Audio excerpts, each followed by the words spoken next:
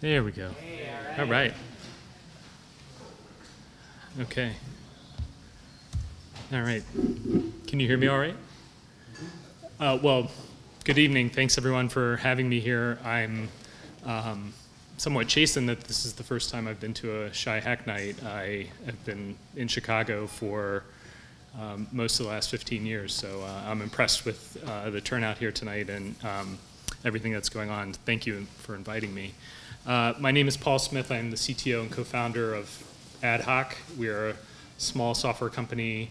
We're about 2 years old, a little more than 2 years old. And we're about 28 people as of this week. There was a great article by Stephen Levy last week. How many people read that about the USDS? Anybody? You should check it out. It's on Stephen Levy's Medium site called Back Channel. It's a great article. It's just about what the USDS has done in the last little bit. How many people here know what the US Digital Service is? You've heard of it. Okay, about 60%. And how many people here know what the USDS does, what its mission is? Okay, a little less. I'll talk a little bit about that. At any rate, there's a great moment in the article where, so essentially USDS is trying to reform government from the inside when it comes to building technology, building software. And they actually had a hearing on the Hill not too long ago. And there were lobbyists from the incumbent technology companies there. And there's this quote in the article. It said, "The lobbyists represented the interests of the traditional IT contractors seem to believe it is their right to overcharge taxpayers for complex computer systems that don't work." And when I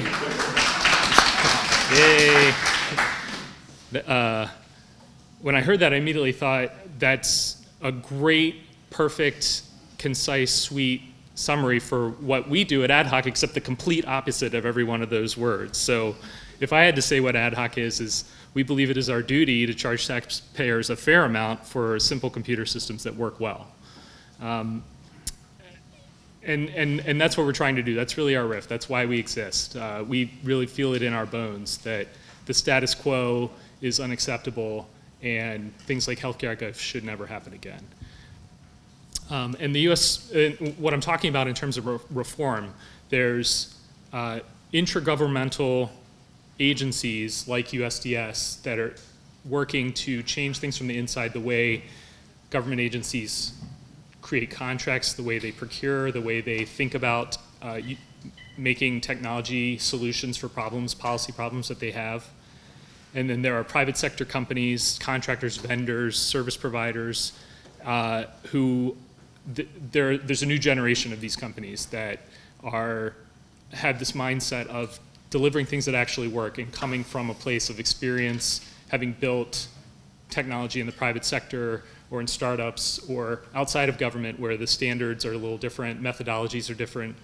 I like to say that, companies like Ad Hoc are the third leg of the other leg of the stool, but I guess stools have 3 legs, so also people. The other leg is people who demand better services, who expect more from what their government can provide, and who are the people we are ultimately all serving.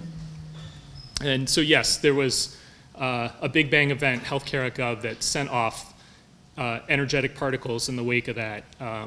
And some of those went in one direction, some went in another, but the failed launch of HealthCare.gov in 2013 was a common ancestry point in time for all of these efforts. There had been smart people working inside the government who could anticipate that this was a problem, that they saw this coming down the road, that the way we did things needed to be reformed, but the high-profile status of HealthCare.gov failure really accelerated all of those efforts and brought them to the fore. And so some of the people that were involved in the rescue, some of them went inside government and they started these new agencies. The United States Digital Service, USDS, 18F, which is a software like startup digital agency shop inside the General Services Administration. Some of them stayed outside government and created a new generation of contractors, Ad Hoc being one company. There's also Nava, Truss, Nuno, companies that are working in this space, but had either worked on the HealthCare.gov rescue or had worked with people who had been on the rescue and had been in the private sector startups. And the rest of the sane ones went home and got on with their lives. So I've been working in, I like to say that I was minding my own business when I got the call in 2013 to come help figure out what was going on with HealthCare.gov and maybe stick around and fix it. But the truth is, my whole career, I've kind of been edging closer and closer to this space. I worked at the Center for Neighborhood Technology for 6 years, making websites, actually Civic Footprint, so the Look Up Your Rep app that we just looked at. I made something called Civic Footprint in 2002, where you could do that for Cook County only, but it showed you all your political representation on a map. I made freelance web apps for Cranes and other news companies, and then in 2007 started a company called Everyblock, where I made custom maps and helped ingest local news and visualize it. And then I was the deputy director of technology at the DNC during the 2012 campaign. I worked on the president's reelection campaign here in Chicago with Harper Reid and those characters.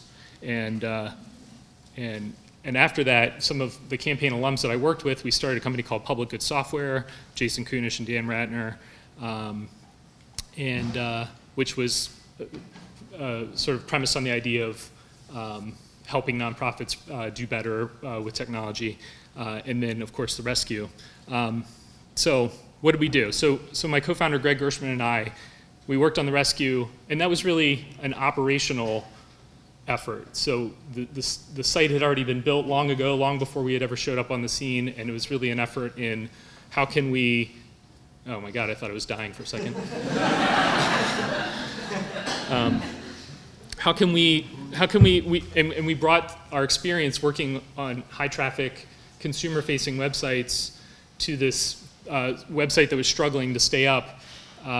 How can we show the government what it's like when you build software from scratch the right way and how effective that can be? So we started a company, Ad Hoc, in 2014, spring of 2014, with 5 people, and we started working with Centers for Medicare and Medicaid Services that summer. So big surprise, our first client was HealthCare.gov. And what we did was we built something called the Premium Estimation Tool, or also known as Anonymous Shopping.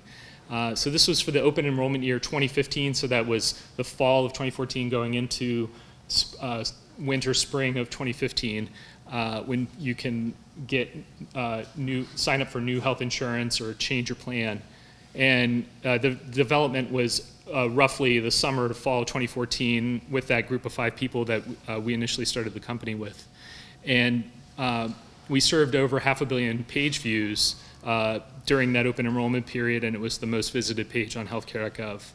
And it was also a demand management strategy, so it took load off of the core site. So you have to remember that HealthCare.gov launched, and there was this big application sort of lurking, underneath the transactional part of the site, the part where you could actually sign up, and that's still, for the most part, there today.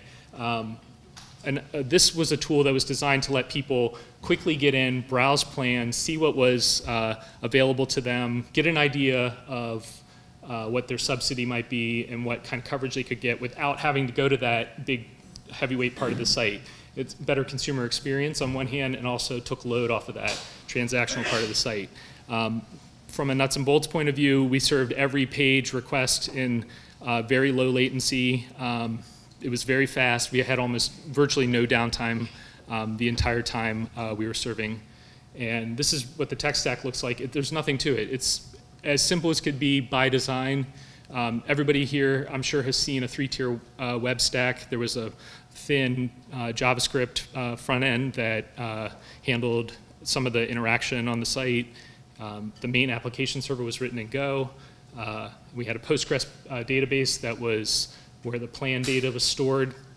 It was all deployed into Amazon Web Services. We didn't use any of their more fancy services. We just used load balancers, EC2 instances, and virtual private compute environments, and that was it. And I'll talk a little bit about simplicity later on, but that was really our design sense. The subsequent year, that went well, so we expanded. We factored out the back-end part into an API service layer. This was for the subsequent open enrollment year.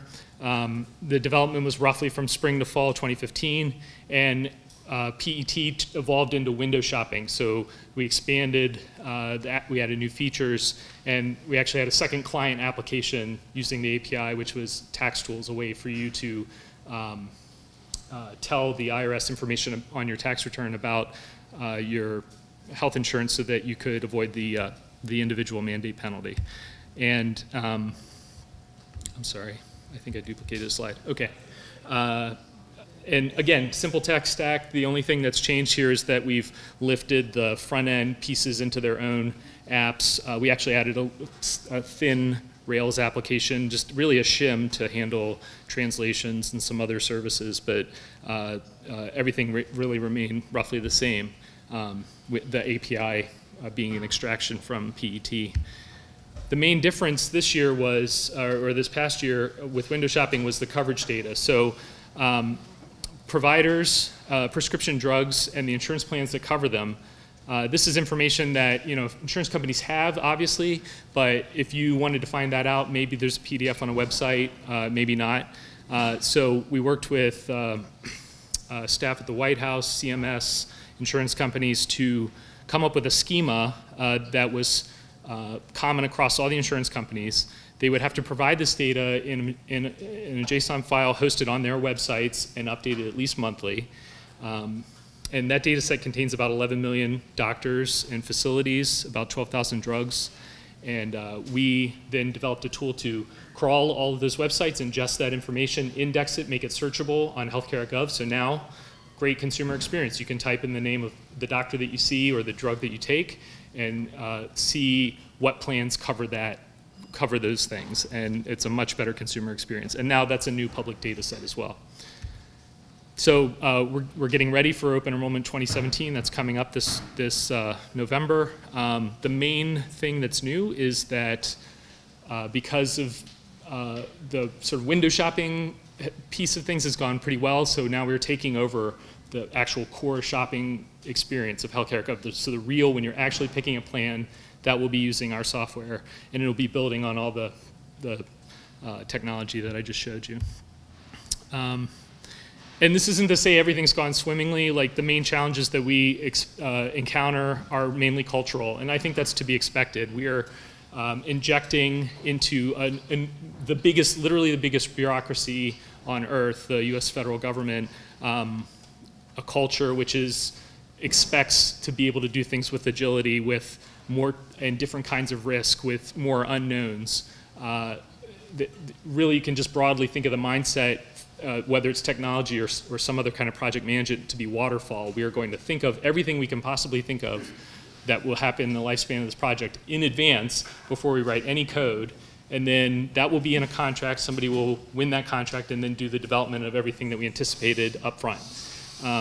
So it's an incredibly different mindset, and that process is baked into the bureaucracy at every layer of teams, of management, of developers, of policy analysts. So that's a big challenge, and we're just trying to model what we think is the better way of doing things, and hopefully bring people along who want to be change agents inside of government.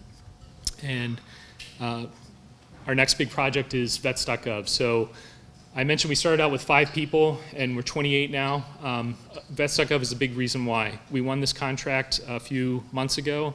When we turned 2, that was kind of a threshold for the age of our company. We could start now bidding and winning contracts. The work we did with HealthCare.gov has been as a subcontractor. We just couldn't, as a new company, win the contract or even bid on it. So vets.gov is our first primary award.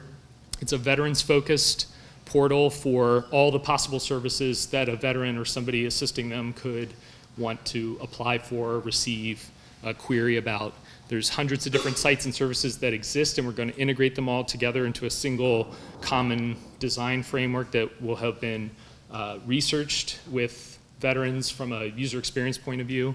And we actually built a beta version of this site last year as kind of a proof of concept of how the VA could work with a company like ours to develop software quickly, get something out the door, iterate on it, and that turned into this larger project that we will build out over the next few years.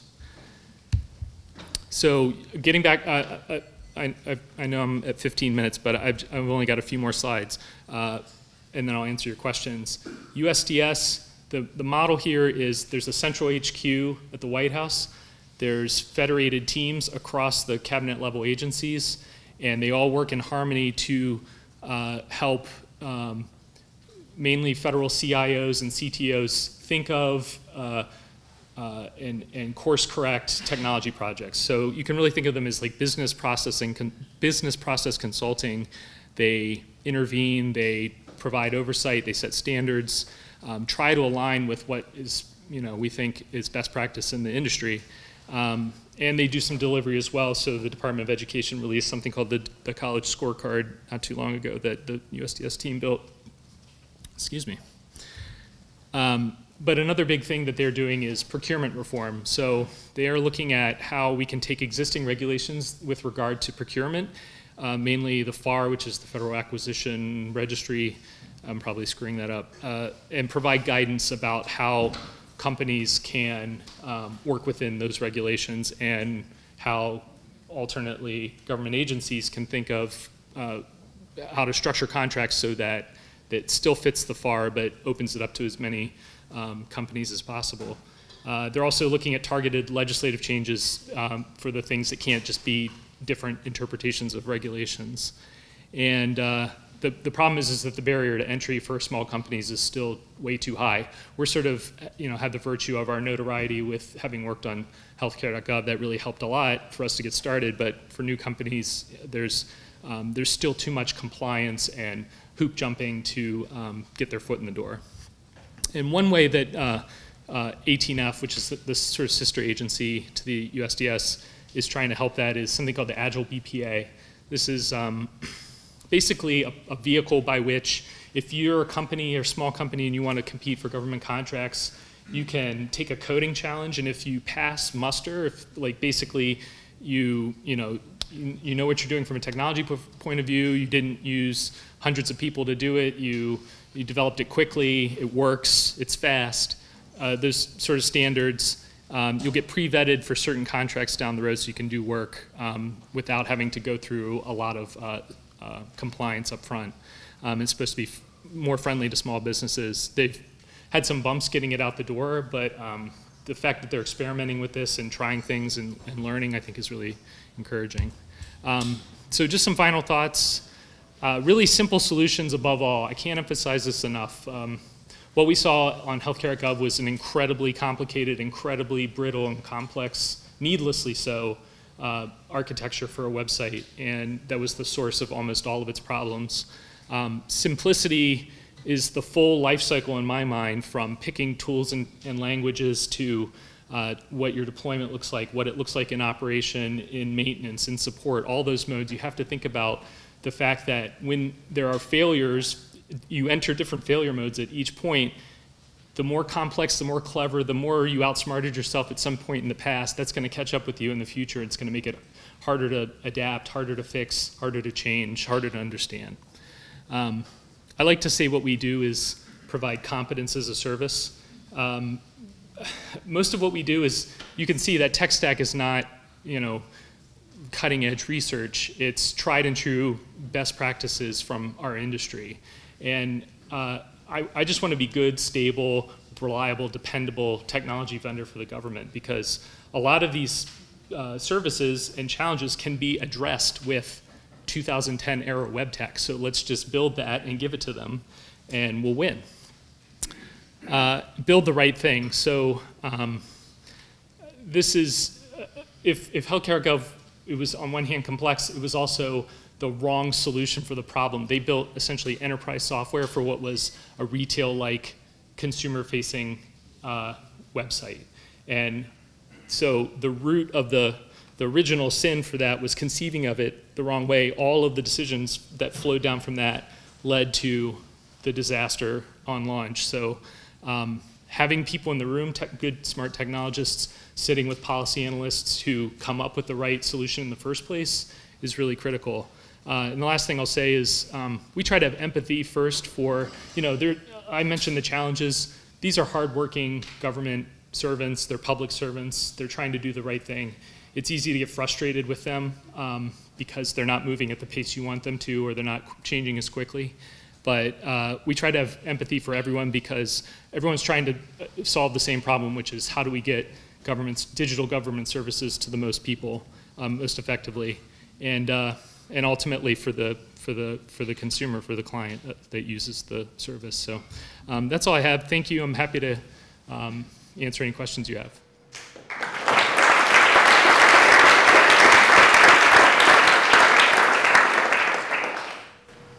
Go ahead.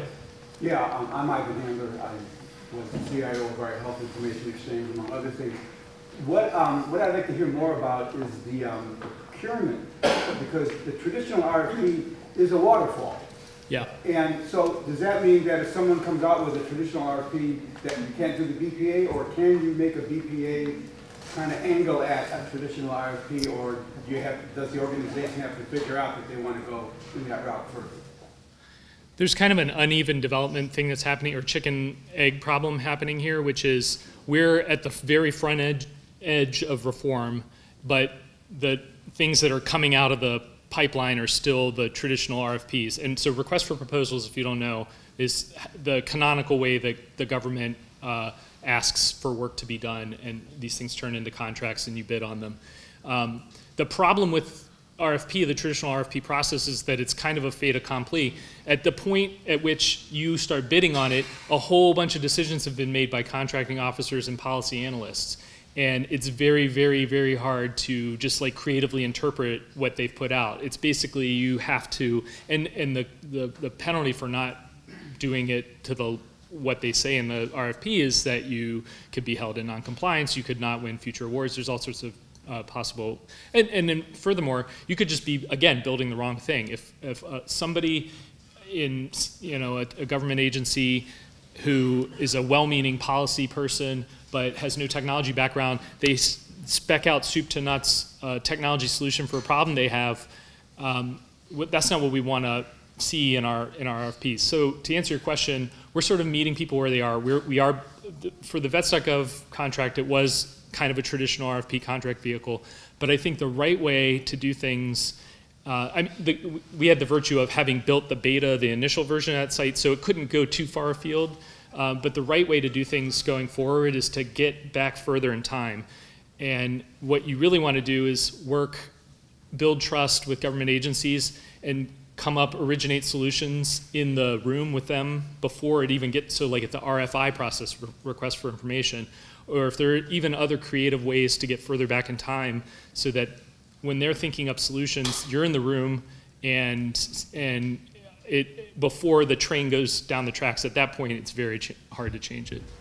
Then aren't the people in the room at an incredible advantage when it comes time to bid that out?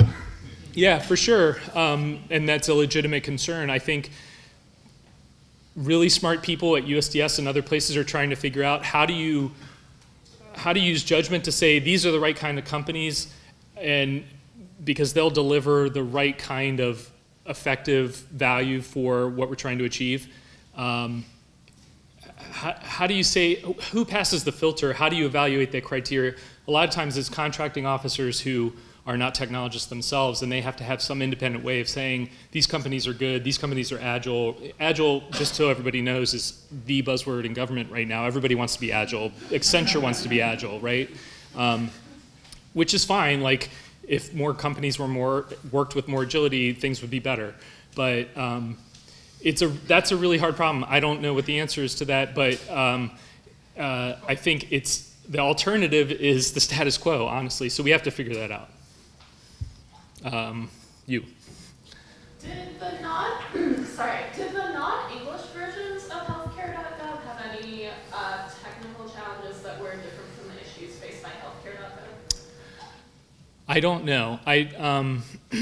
So there's a Spanish translation site that is for the most part, the same infrastructure underneath. There was a layer on top. They actually deployed it into separate, they actually used separate hardware for the Spanish site, the same code, different hardware, and then the difference was the translation pieces at the very front end. So yeah, I remember there being some challenges with that early on, but I think they got all ironed out. I don't know if you're thinking of a particular problem, but so again, I haven't worked on the core transactional part of the site. I've been working on window shopping and now the plan shopping. So we integrate with the translated part of HealthCare.gov, but does that answer your question? Yeah, like different hardware, different servers, or?